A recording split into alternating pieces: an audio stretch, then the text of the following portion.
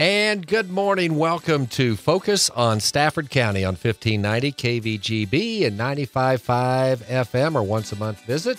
You find out what's going on in Stafford County. And as Dakota Tucker reminded us, before we started today's program, it is St. John Jubilee time.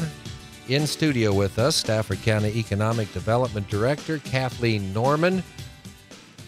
It's St. John Jubilee time already. I know, it's hard to believe. It's here. It is. So I guess we'll go ahead and start with that on the program today, and maybe what role you guys have with this event. I know there's a lot of volunteers put a lot of work into this to make it a successful event every year. Right. And so our office doesn't have a huge hand in any of it. It's the city does all the heavy lifting. It's their event. So I know they've been working like crazy the past couple months getting everything together. So Friday night, tomorrow, things open. The big things are there's a cornhole tournament. There'll be the vendors set up. There's bounce houses and games. This year it's a little different because there's not a carnival coming. Uh-huh. And then tomorrow night is the street dance with Steel Scarecrow playing. Okay. And then Saturday morning, free breakfast by the Oddfellows. There's a car smash as a benefit for Emerson, one of the kids in the county who's fighting cancer. Uh-huh. There's more vendors, the booths, bounce houses, games. Then we have the parade at 1:30, so that's a big highlight. A lot of class reunions going on. And there's a Pie the Cops fundraiser at 3 p.m. Pie the Cop. Okay, Yes. getting out at 3 o'clock. That's on Saturday. Saturday. Okay, Yep. okay. So tomorrow evening, all day Saturday, just a good time to get out, enjoy the vendors, enjoy the bounce houses. There's raffles going on, so you can get tickets to some great prizes. Just a great small town fun event that's family friendly. Okay, and it gets started coming up tomorrow night. Yep, so 6 p.m.'s opening ceremony, and then stuff really gets started around 9 a.m. on Saturday, but 7 a.m. there's the breakfast. Okay, fantastic. So St. John Jubilee. And information, around the square Facebook page is where you can get the schedule and all the updated information. Okay. That's around the square on Facebook. Okay, all right, let's go. All right, we're on events right now, so let's talk about some events taking place in Stafford, I guess. Right, yeah. So St. John Jubilee this weekend, but the City of Stafford has a number of things that are going on. So they've started their Munchie Mondays, which is that on the second Monday of the month, they have a number of food trucks that come into town. And so they park by the old bowling alley on Main Street, but they always have a different selection, so you can look at their Facebook page to see who's coming. But it's Munchie Monday. Yep. I like that. Okay. But it's a fun opportunity to have something different. I mean, they have Elroy's Pizza and they have Joanne's Cafe as their standard fare, during the week. But Monday Munchies, they have, kind of the special thing. So that will happen all throughout the summer, second Monday of the month. They also have their library is putting together First Fridays. So they'll have one coming up June 3rd, but another one to highlight will be the June 1st car show. So I think they're still looking for people to bring cars in, but it will be a fun time. They also have food trucks at that event.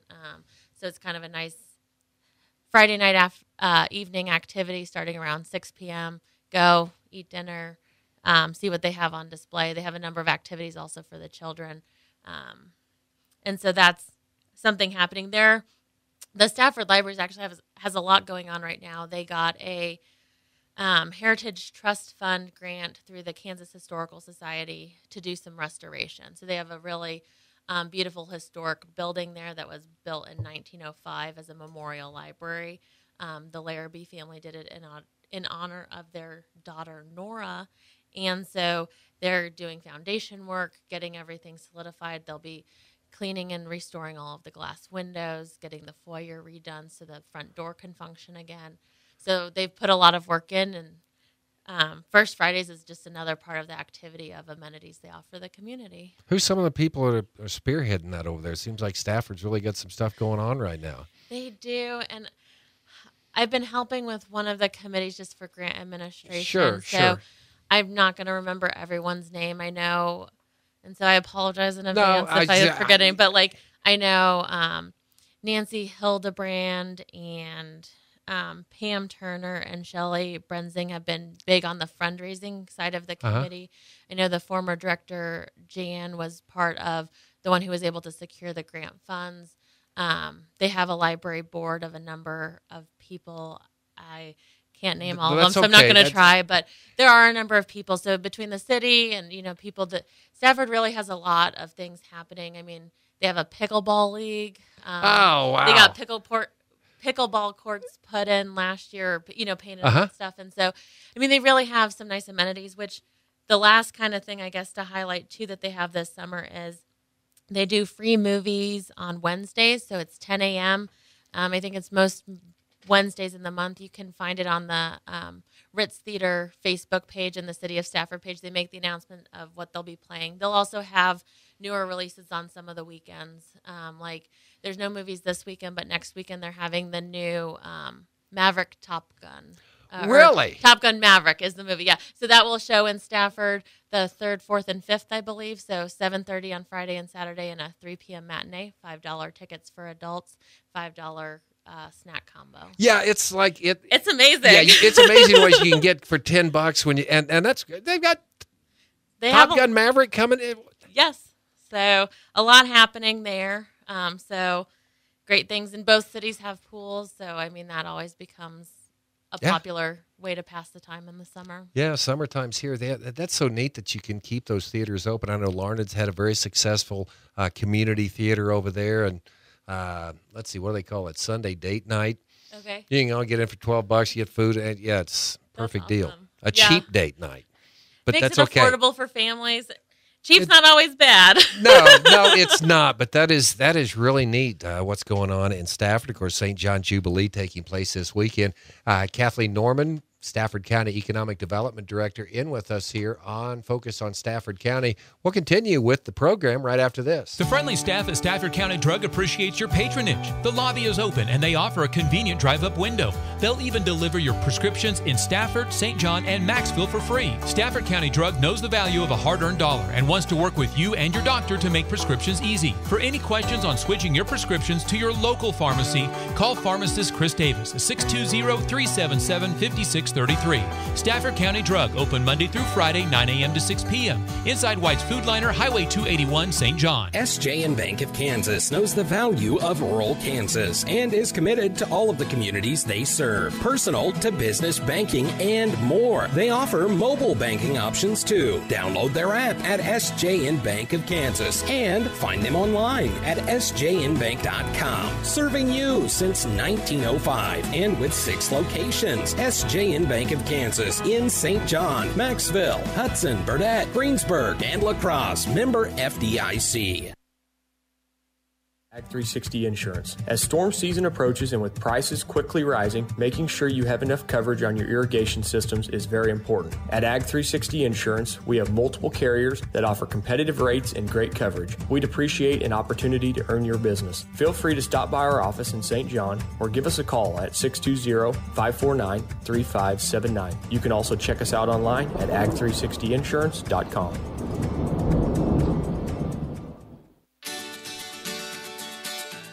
You're wondering where to see Top Gun Maverick? Stafford's Theater, the Ritz Theater. The Ritz Theater. So that's historic in its own right, right? I mean, it's been around for a while. Yeah. It's not. I don't know.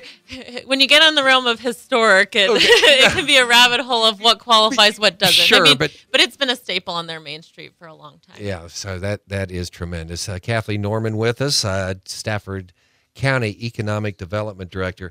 Okay, we're going to talk about some issues here that everyone's facing. I know Hoisington going through this right now. Looks like they were going to move forward with a daycare. That's kind of been put on hold. So what's going on with the initiatives that everyone knows is important right now to get people in the workforce? People can't find people to go to work, but daycare, what's going on in Stafford County right now? Right. So last fall, the Stafford County Childcare Committee formed as a collaboration between our extension, the St. John School District, Economic Development, and we've had a number of community members involved. And so our goal is to we did a needs assessment to figure out what is the need How can we quantify this? And then how do we look at addressing it? We've, Edwards County, our neighbor, has seen a lot of success in kind of securing locations that you can rotate providers in. So having like ownership of a building or space and then providing kind of the basics in terms of equipment or things needed to operate, and then being able to find a provider to independently run their business out of there. So we're seeing that model would be effective in our county. So we put together a proposal and went to the county commissioners at the beginning of May. They said, approach the cities with your plan and see if they'll commit first. So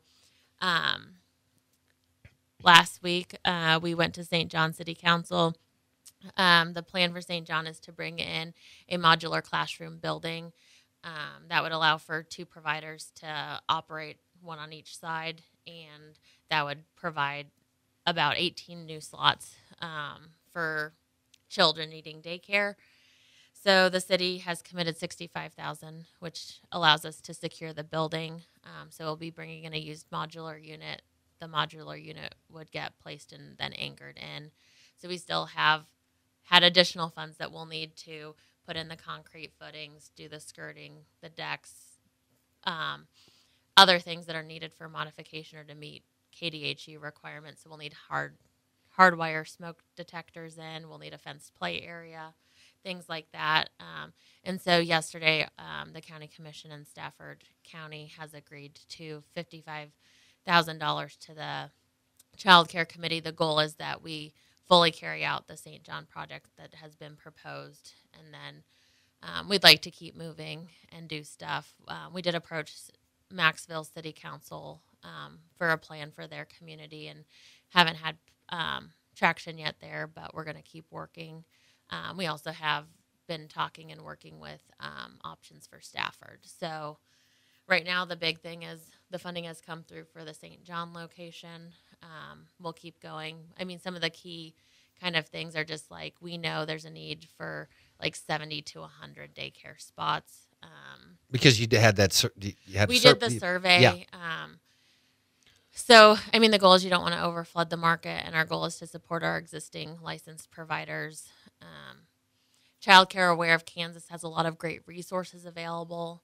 They're providing some sustainability grants to existing providers. They have startup funds for people wanting to get into providing daycare. The biggest challenge our county has faced is like locations. People either don't or can't provide out of their home or where they live, and so there needs to be a different location. And so that's where we're looking at how can we set up some of these. That would create more of a sustainable thing. If there's ownership of the building and some of the key assets for being able to be a provider, it would be easier to find people when people decide not to provide anymore. So it provides more stability. Okay, and I know that this is probably a question that you had, so I don't have a problem, because that's some of the pushback that we've seen in different communities, especially over in Hoisington, pushback from in-home daycare providers. How did you address that concern in Stafford County? I mean, the biggest thing right now, I would say, is there's such a demand. There's a demand for like 50 spots right now in St. John. So we only have 2 licensed providers in St. John. So, I mean, I live next to one of them, and she's like, I want to be able to direct people to go somewhere else. I mean, right now there's such a crisis or need because we don't have enough providers. And so our goal, though, is to support where we can our existing, because we don't want to lose, the ones we have. I think, too, it becomes complicated in terms of when you start looking at center. I don't know, you get into, so centers are a thing. We've seen a number of communities move towards a center model, which would have kind of like multiple classrooms for different age ranges. There's usually more startup costs, and there's question about like making sure you can sustain it, because if you build a more expensive building, does it work? If you get up into higher numbers, if you're really providing for closer to like, 70 to 100 kids, you could have less staff than having kind of the in-home cares because of how they do the ratios there.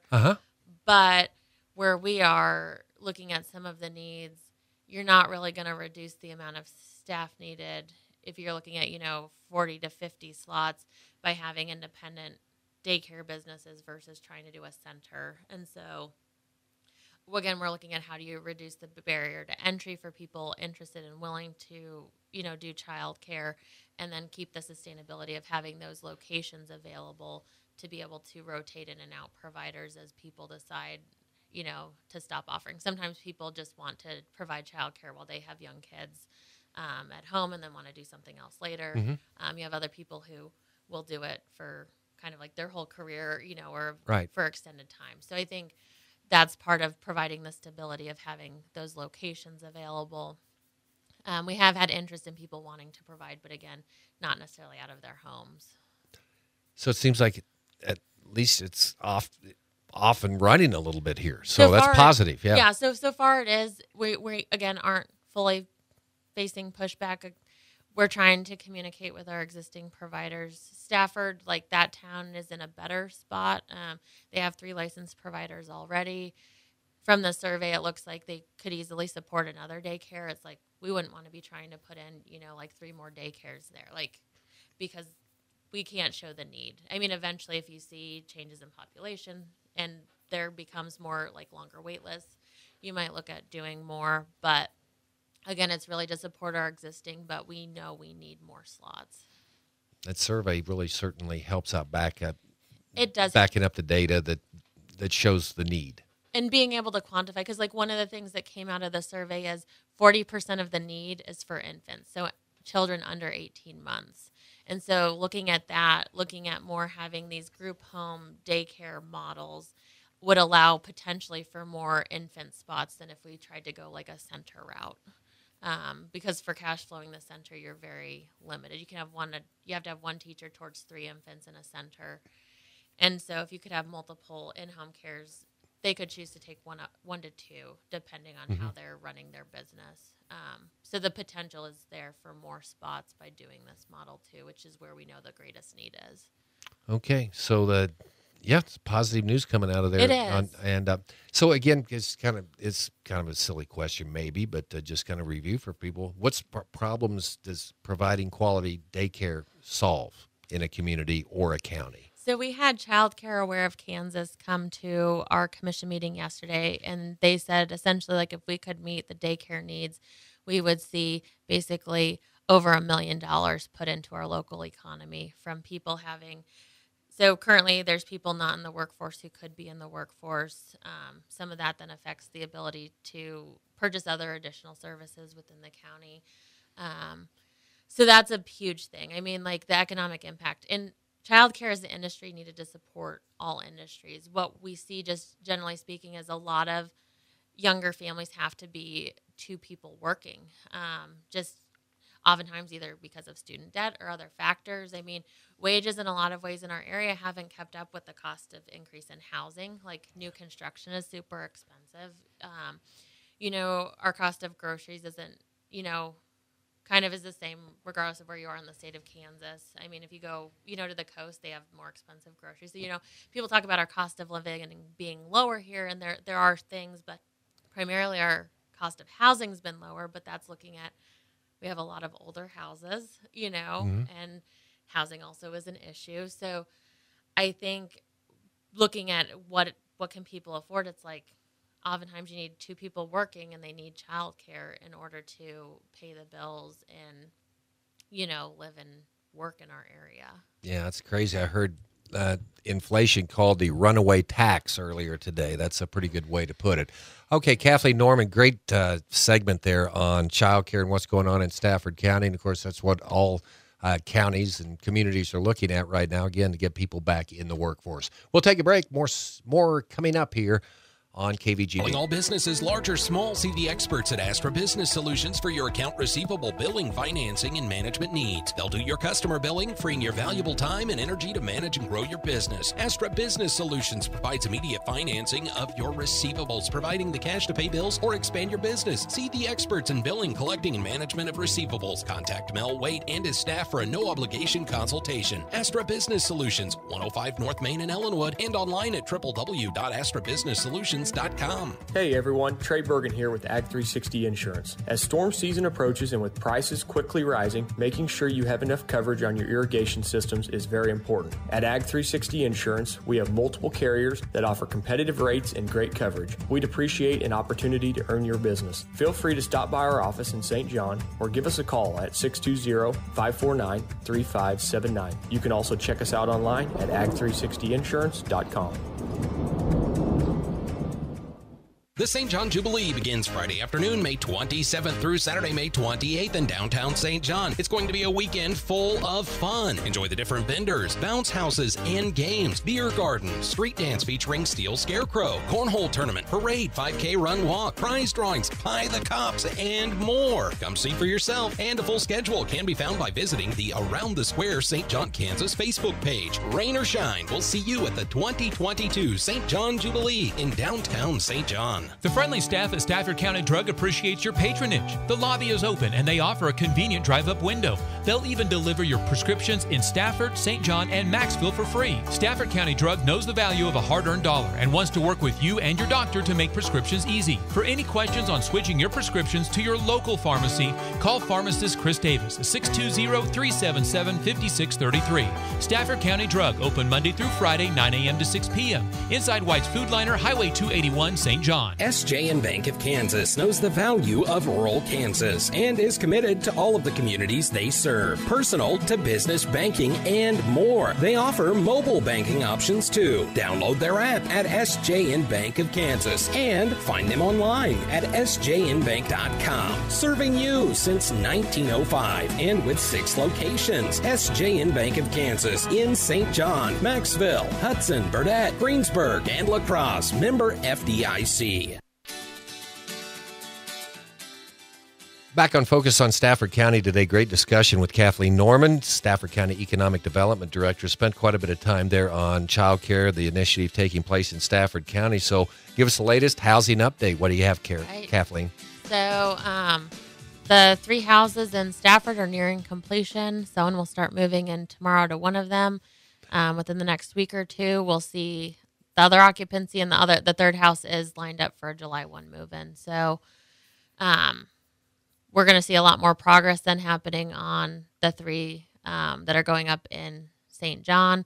Maxville's been surveyed, and so there's a little bit more work to do there before stuff will start. But, I mean, I think we're looking at the end of the year. We'll wrap up this project. We've been working on kind of a strategy for going after additional funding. Yesterday, the county commission allocated $350,000 for us to go after another grant. We'll be going to the cities in the coming weeks asking for their support. So is this a matching grant is where the... It is and it's not. So to be competitive and to be able to carry out how the official RFP is not out, but what we've seen in the webinars, we have to have the local funds to truly be able to do it. And so... that's what this commitment is. If we didn't have it, then we wouldn't be competitive. Well, obviously, there's support out there for it, and people are seeing these, starting out and what has been done so far. That's got to make it a lot easier to do. So it does, and I think we'll be putting out more information. And next month, we'll definitely start talking about the state of our current housing stock. But we've done a lot to kind of show the need, quantify things, show what's affordable. But also give flexibility, taking in feedback we've received from the commissioners and other county residents. Okay. Anything new at the Port Authority right now? So, I mean, the Port Authority is moving well. We received $2.5 million more dollars through in appropriations in the omnibus budget.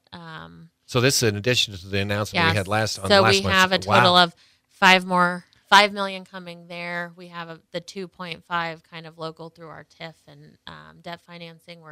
We're looking to close that additional $2.5 million gap, but have some good avenues for it. I mean, gearing up for grant writing. I mean, we have a number of grants and stuff that be heavy hitting this coming month. So always a lot going on. Well, I know that's good, but what's that total that you're looking at getting to? So right now we're looking at the 10 million. So we have about the 7.5. Wow. So just the 2.5 kind of gap, and you get to 10, and then we're going to start seeing some stuff happen. Then I mean, stuff's going to already start happening. Yeah. Things are going to be moving. We'll be seeing some of that money. About 2.5 we'll be seeing actually in our account, and the port will be seeing it in their accounts in like the next month. So Things are good, things are moving, but it becomes challenging for me to know when I can schedule a vacation. No vacation. Oh, Kathleen, thanks so much. Have fun at Jubilee this weekend. Thank you. Thanks, Steve. Okay, that is Focus on Stafford County here on 1590 KVGB and 95.5 FM.